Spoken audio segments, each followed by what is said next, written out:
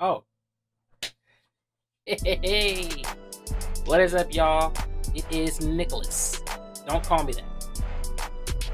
Don't call me.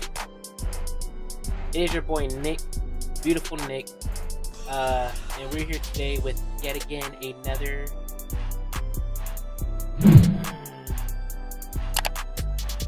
viewing of a particular video that I want to view.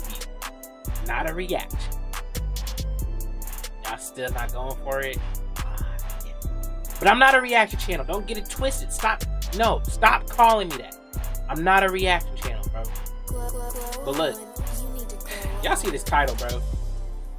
Now, just like you, just like me, like the rest of y'all that are watching this video, we have all seen SpongeBob in some way, shape, or form. Even the oldest of old people have seen at least one episode of SpongeBob. SpongeBob is universally the most iconic show of all time. Let's just keep it a buck. Some may argue this, that, and the third. Let's keep it a buck. Everybody and their mother knows that of SpongeBob. Everybody. It's one of the first shows you even watch as a kid. No matter where you grow up. By itself, I can see why they separate this, because this is gonna be hard. This is one of the most debatable videos that we probably gonna have on this channel, bro. What is the top 20 best SpongeBob episodes of all time? Granted, this list kind of doesn't make any sense because SpongeBob is still ongoing and on airing, so they might have some newer episodes that, you know, personally I wouldn't think that is the best because they're newer episodes. Obviously, I stopped watching SpongeBob for a long time now. I don't know how long, but it's been a long time. But so I'm only going to remember like the episodes that I've watched. You know what I'm saying? So this is, you know, up for debate. You know, up for grabs. So let's go ahead and get into it, bro.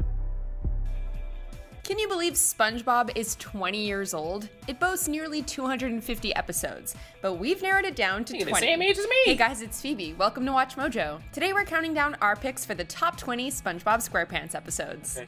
Before we begin, we publish new content every day, so be sure to subscribe to our channel and you're not gonna be on the screen the whole time, right? Our latest videos.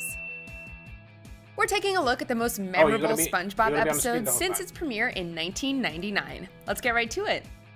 Number 20, Sand Castles in the Sand. I know, we can make sandcastles! That sounds unboring! During a trip to Goo Lagoon, SpongeBob and Patrick build sandcastles, a fun, normal activity that people tend to do at the beach, you know? Leave it to them to take things an extra 10 steps further. Well, if you think you can take down this castle, my answer is bring it on! The two soon engage in warfare with each other, building I remember this. to break down the other's castles. We've never seen two people get so competitive over sand castles, and after watching this, we kind of had an itch to go build a few ourselves. Oh, hello!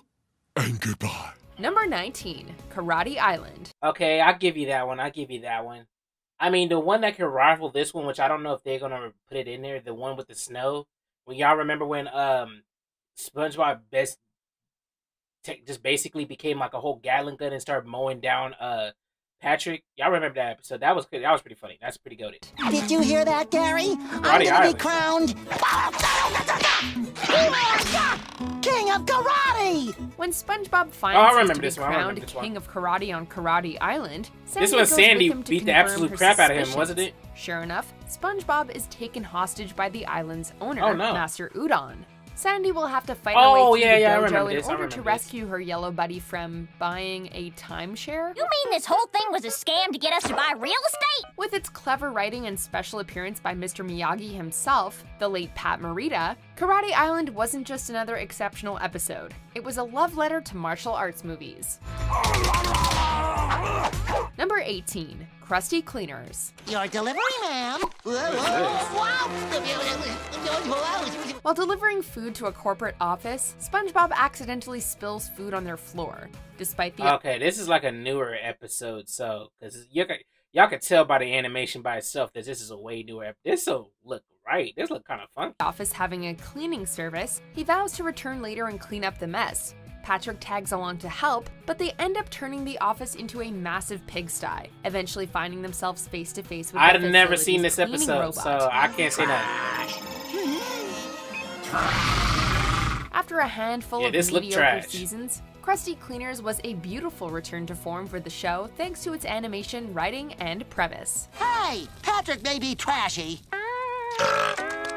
but he's not trash. Number 17, Roller Cowards. Tomorrow! SpongeBob, we gotta get to bed so we can be first in line! When Glove World opens up their newest ride, the Fiery Fisto Pain, SpongeBob and Patrick head straight to the park. Bro, the gloves? However, Bro. their eager beaver behavior quickly diminishes when they see the steep drops and explosions. And so the two do anything they can to prolong their Oh time yeah, I to remember ride. this one. It's one of the few episodes that kids can relate to, and it teaches a valuable lesson in facing your fears, even if there's some potential spine Wait, ain't this the loss. one? Okay, no, this is a Ears, different one. I'm afraid of them. Number 6. I was thinking of the one when they went to there and SpongeBob was like, I think he was on a date with like Pearl or something like that. I think it was. I don't know. I might be mixing my stuff up. Shanghai. Holy shrimp! When a ghostly anchor The Hook- crashes through SpongeBob's the Hook video roof, better- and soon the after Hook episode better be Squidward's, on here, the bro. trio discover that the Flying Dutchman has invaded their homes. Squidward is thrown into the Fly of Despair while SpongeBob and Patrick this is become a part pretty of the goated Dutchman's episode, I ain't gonna crew. lie. To the Dutchman's chagrin, this proved to be more of a curse than a blessing. From Leedle Lee to exposing the perfume department for how deadly it truly is, kinda, Shanghai quickly became one of the most memorable episodes. I always hate going in there. Number 15, Something Smells. Wow, it's Sunday, Gary. Guess what's for breakfast? In celebration of Sunday, SpongeBob decides to make himself a sundae. Get it? Although he ends up eating some monstrosity that gives him bad breath. As one would expect. Now y'all can't tell me and act like this was not a symbol, like some type of symbolism for him being high, bro. Come on, bro. Come on, bro. He gonna come out of a whole room with a bunch of gas? Talking about with a whole bunch of gas? Look at this man's face. Come on, bro. Bikini Bottom's residents cannot tolerate the smell, to put it lightly, which leads SpongeBob to believe he might be ugly. How can a fan not love this episode after witnessing the overreactions to SpongeBob's breath? A thing to look ugliness in the face? Well, here! Look at it! It's ugly, Look at isn't it? You look at it! Hello. You look at it! Look at it! Look at it! Look at it! Look at it! Plus, Patrick gets to tell the most uplifting story of all time. Ever heard of the Ugly Barnacle? Once there was an ugly barnacle. This show is He so was goated, so bro. ugly that Look at it! everyone died. The end. Number 14, No Weenies Allowed. Would you care for another Diet Cola with a lemon twist, weenie? While practicing karate, SpongeBob and Sandy find a place called the Salty Spittoon, where only the roughest, toughest sailors go to brawl. Sandy gets in with no problems, but SpongeBob just can't accept he doesn't belong there. Now I'm gonna be honest with y'all. Super woke time. Super woke time. I feel like Sandy's character is a representation of black women. No, I'm just kidding. I just lost a lot. I'm just kidding. I'm kidding, bro. But y'all can't tell me Sandy not black though. Sandy black, bro. I don't care. She's just a squirrel. She black. I don't care. Let them have one, bro. Let them have one, bro. You know what I'm saying? Sandy black, bro. She black. Regardless, he goes to great lengths to try and get in. She is whether a it's strong putting on a wig, black posing woman, as bro. a tattoo, or even From faking Texas. a fight. Okay, but I must warn you. I happen to be... You know what I just thought of? What if Sandy is the representation of Beyonce? Now listen to me. Hear me out. Hear me out. Hear me out. She's strong, right? Independent. She's from Texas.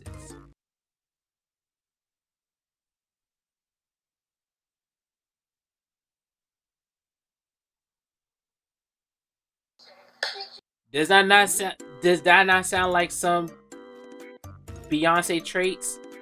Beyonce from Texas. She's strong, independent, and she's a black woman. be a world championship, kickboxer. You gotta admire SpongeBob, though. The little guy just doesn't know when to quit. No, please, have mercy. Number 13, Wet Painters. Mr. Krabs sure has a lot of expensive This was treasures a to funny drip one. paint I ain't on. gonna During catch the you. slow day at the This was a Krusty Krab, funny one, bro. Mr. Krabs has SpongeBob and Patrick paint his house.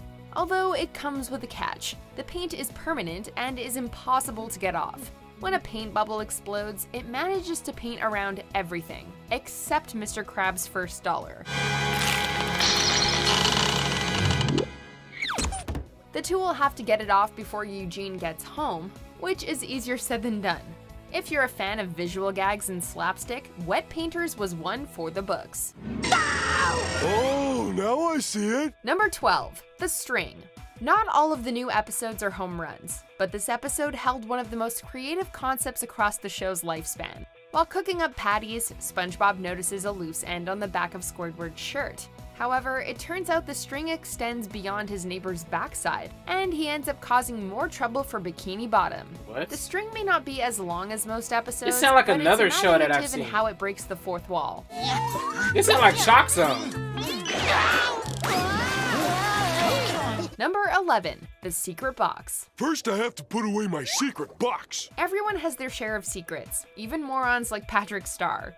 So when SpongeBob notices his friend laughing in an inconspicuous— Here's another thing that I have, and I know I keep on pausing. Do y'all really think Patrick is just— now hear me out. Do you think Patrick is just actually slow? Because I know sea stars, they don't have like, what was it? I forgot what they had. Big brains, not big brains, but like, what was it? I forgot what it was. But my thing is, do y'all think Patrick is actually very slow? Or do you think he just acts dumb? But he really is smart. You know what I mean? Like, do you think he's actually smarter than he looks? Or does he just play dumb just to play dumb? Because y'all do realize, like, sometimes Patrick really be saying some real ish. Like, he really be saying some real stuff. But like we pass it because it's like he's supposed to be technically both of them are supposed to be like the idiot characters in the show. But do y'all really think that he's actually stupid, or do y'all think he's actually smarter than we think? Just want to know. box, his curiosity gets the best of him. Eventually, he finds out that Patrick was amused by string. If only he knew what was really in the box. Simplistic in plot and humor, The Secret Box teaches a lesson that some secrets are best left unknown. I should have known. It was just a piece of string all along. Ah! By the way, does SpongeBob even know the photo exists? Good thing he didn't pull the secret string open. You see what I'm saying? Secret compartment of my secret box, revealing one embarrassing snapshot of SpongeBob at the Christmas party. Number 10, Krusty Towers. SpongeBob! Krusty Towers? Wow, what happened to the Krusty Krab? In this episode, Mr. Krabs turns the Krusty Krab into a hotel called the Krusty Towers. Unfortunately, their only customer is the dim-witted Patrick Star, who ends up abusing their customer-first policy. When Squidward reaches his boiling point, he ends up renting a room to get revenge on his boss. We see those gears turning, Squiddy. And what better place to relax than Krusty Towers, where we shall never deny a guest even the most ridiculous request. I don't have to rent you a room. Some viewers may see Krusty Towers as a turning point in the show's quality, but its premise and absurdity is top-notch. This room is hideous. You sure about that? Redesign it. Neptune the 14th will be nice. What? Number 9, Idiot Box. This is a GOAT show. This is a GOAT episode right here. Idiot Box sees SpongeBob and Patrick ordering a new TV, only to trash it and keep its packaging. Squidward seizes the opportunity for a new television, who wouldn't, but quickly grows jealous of his annoying neighbors. Left the Squidward's such a jerk. Turns out the two are having more fun with the box, as they use realistic sound They were effects, living rent-free making in this Squidward boy believe head, there bruh. was a whole world to explore inside. This boy Squidward was... If there was anything this hilarious episode taught us, it's that anything is possible with Imagination. Beep, beep, beep. Number 8, fun. I can't take it. Fun? It's you! Yes. Yep, we're heading all the way back to season 1 now.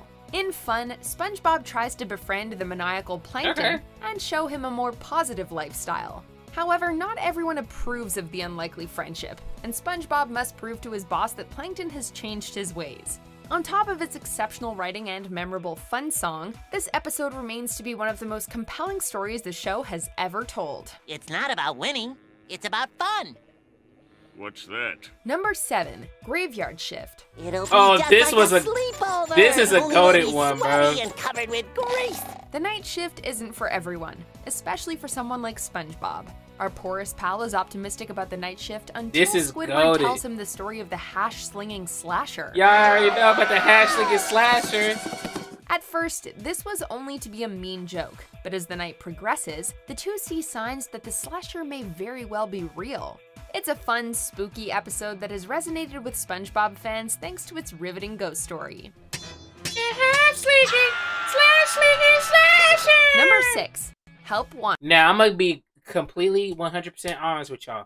If they don't put that other episode where him and Mr. Krabs killed the when him and Mr. Krabs killed the whatchamacallit, the health inspector, was it the health inspector episode? That episode is goated, bro. That everybody remember, bro. That's like one of my favorites of all time, bro. When they thought they killed the health inspector or whatever, the food critic, whatever, they killed that dude, and then him and Mr. Krabs had to fight them zombies. That shit was funny as hell, bro. Wanted. I've been training my whole life for the day I could join the Krusty crew. And now I'm ready. Help Wanted kicks off the show by showing us how SpongeBob landed a job at the Krusty Krab. Just to get him off his back, Mr. Krabs tasks him to find a high-tech spatula. Soon after our porous pal leaves, the Krusty Krab is hit by a wave of ravenous anchovies. Many shows struggle to make a strong impression in the first episode, but Help Wanted showed audiences that SpongeBob had something special, and it's been a household name for the past 20 years. He the only one that works. That was the finest fast foodsmanship I've ever seen, Mr. Squarepants. Welcome aboard. But Mr. Krabs... Cheers for SpongeBob! Number 5, the camping episode. Wouldn't it be great if they got lost? I feel like, for me, SpongeBob is a representation of colored people in America. But think about it. How come he's the only one that works the hardest and does not care about the pay, and Mr. Krabs does not pay him at all whatsoever? And he's always so jolly. He's a box, lives in a pineapple. You know what I'm saying? He's a sponge. You saying since he's a sponge, he soaks up like all the problems and just lets it go. He's a hard worker that does not get paid and works for free, damn near. Come on, bro. I'm waking y'all up. The woods and never came back. Patrick, I'm scared. Squids is excited to finally have a weekend away from SpongeBob and Patrick, as the two have made plans to go camping, a few feet outside their homes. Triggered by SpongeBob's remark, Have fun inside. What do you mean, have fun inside? Squidward ends up joining the two in order to show them what real camping is. Now you'll see Oh, that's how where real the bear comes out. outdoorsman does it. Why shouldn't the camping episode be considered great? Not only do we learn the catchy campfire song, but we also learn how to defend ourselves from a sea bear. SpongeBob is teaching life skills, folks. I mean, yeah, but I feel like, to me, if we're gonna put it up on there, then you gotta put the other one, 2 honorable mentions. The one when SpongeBob and Patrick get lost in that little, no, I think it was SpongeBob, Patrick, and Squidward. They all get lost in like some forest or whatever, and they kept on the Magic Launch episode. The Magic Launch. That better be in here as well. The Magic Launch episode was definitely goated, bro. Definitely. Number 4, Krusty Krab training video. Congratulations! Yeah. You've recently been hired by Definitely the a Krusty Krab restaurant, and this is your first official day of training. Ever wanted to be like SpongeBob and become an underling, respected employee at the Krusty Krab? Then you might want to look into the Krusty Krab training video episode. No, you can't make a Krabby Patty without understanding the phrase poop. Poop? Here we learn a little bit about Eugene's origins, as well as a closer look at how the Krusty Krab operates. The video even covers what you should do in case Plankton tries to steal the Krabby Patty formula. Eat my microscopic dust crabs! The episode has been universally praised for its brilliant writing, creative concept, and, of course, its humor. Brilliant that writing. ending, though. Okay, the secret formula is... Number 3, chocolate with nuts. That's it, Patrick. We gotta become entrepreneurs. After taking a peek in Squidward's entrepreneurial magazine, You want SpongeBob chocolate? and Patrick become inspired and start their own business selling So many chocolate bars. quotables. It goes about as well as you would expect, with customers slamming their doors shut. Chocolate with Nuts isn't just one of the funniest SpongeBob episodes, it's also the most quotable. I remember when they first invented chocolate. Sweet, sweet chocolate. It isn't uncommon to hear fans recite how Mary's mom first tasted chocolate, or the depressing, health-troubled state of the handbag salesman. And of course, there's the guy who goes nuts whenever he hears the word chocolate. Number 2, pizza delivery. Pizza? Of course we have pizza! The Krusty Krab may not serve pizza, but that won't stop Mr. Krabs from making a quick buck. What starts out This as a was an simple task emotional turns into episode, an bro. odyssey. Luckily for Squids, SpongeBob knows some pioneer hitchhiking tricks, like how to pull over an 18-wheeler, more or less. Also, who could ever forget the Krusty Krab pizza song? The Krusty Krab pizza is the pizza for you and me. In addition to being one of the funniest episodes, it's one of the few episodes that reveals Squidward really does care for SpongeBob, even if he doesn't show it a lot. Sponge? It's okay. Before we unveil our ultimate SpongeBob episode, here are a few more than honorable mentions. What's going on here? Yeah, this Why one, is like I said, everything this was goated, bro. Chrome. Everything is chrome in the future. I declare these fry cook games. Fry cook games. Open! Goated. Goated. This is probably one of the most goated, bro. Everybody remembers this, bro. Doodle Bob is one of the most iconic SpongeBob characters other than SpongeBob himself, bro. Doodle Bob is that. He's that dude. Doodle Bob is that dude, bro. Doodle Bob is literally that dude, bro. Damn, SpongeBob got too many damn great episodes. Too many memorable episodes, bro.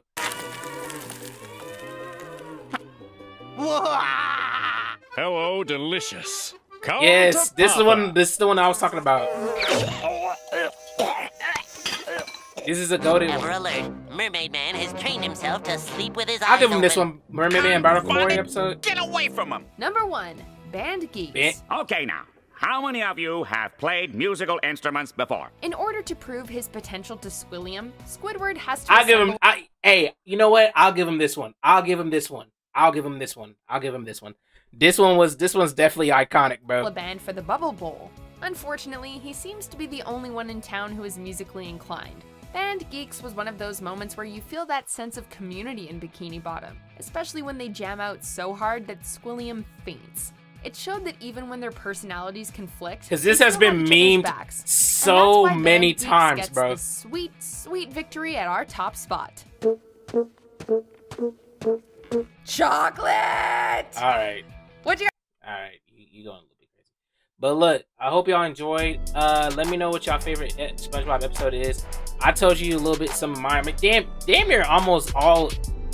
You could honestly argue and just be like, damn near almost all of the old SpongeBob episodes are just goated. Like literally every single one that we named, I named, they named. Like bro, they're all just goated, bro. They all goated. They all goated. Like you can't even deny that. Like the Earthworm, like bro, the Alaskan Bullworm is still one of my favorites, bro. The Texas one from Sandy, that's funny. The one when they when she went to hibernation, that one was funny.